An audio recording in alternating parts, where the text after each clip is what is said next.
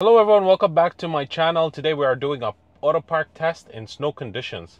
So I am on version of FSD full self-driving supervised version 12.5.6.3, and yeah, I'm in a parking lot over here. As you can see, this is a new parking lot, so it doesn't really show much, but you can see in front of me there's a parking lot. Let me just hit on my heated wipers.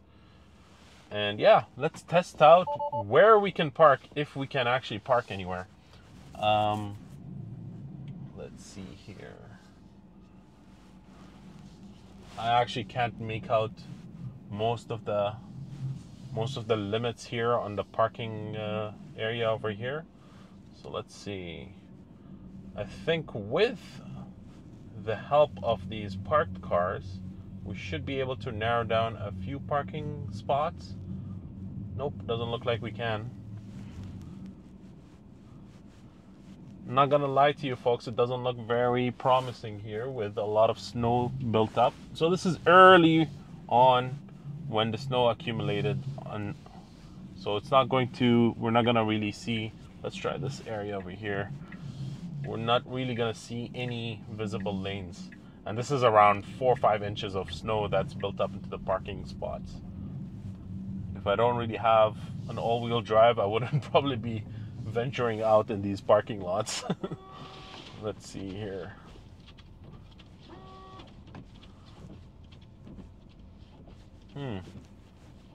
Doesn't look like it. Let me try and make my way to more shallow parking spots here, or more shallow snow-covered parking spots.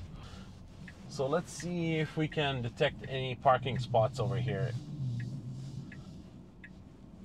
There we go. That's cool. We can even still, there's no parking lane markings or anything like that. We've got snow to the amounts of probably 4 or 5 inches. It's pretty wild over here.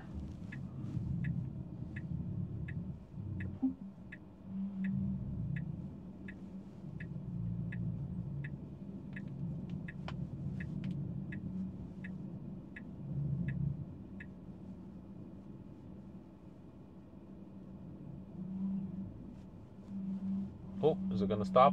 Yes, it does. All right. Well, it gets a little bit too close there. So yeah, no parking lane markings at all and all that stuff, but it still does it. So that's pretty impressive. Let's see if we can spot anything else here. I think it's a little bit more difficult. So these are all parking spots, for example, on our right-hand side, but it doesn't spot anything just because there's so much snow on these lanes. So it doesn't work that well. Let's see over here. So again, parking spots on our right-hand side. We're driving slow enough, so it should really detect something. But we don't get any lane markings at all. Over here it does, next to this vehicle. So let's park here. I'll pull up my backup camera here. And you guys can see what kind of conditions we're dealing with. It's that's pretty cool that even in these conditions you can use Autopark. It probably has a set of dimensions that it utilizes to park between or next to vehicles. The spacing is not really ideal, but it still works.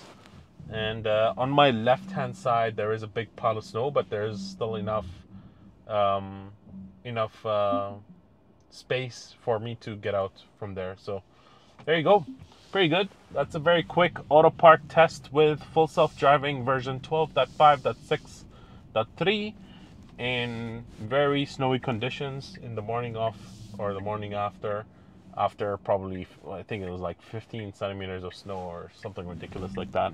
So that's around 6 or 7 inches of snow for you guys in the States. Okay folks, if you like this video, please hit like and please subscribe to my channel. It'll help me a lot, and we'll see you in the next one. Have a nice day.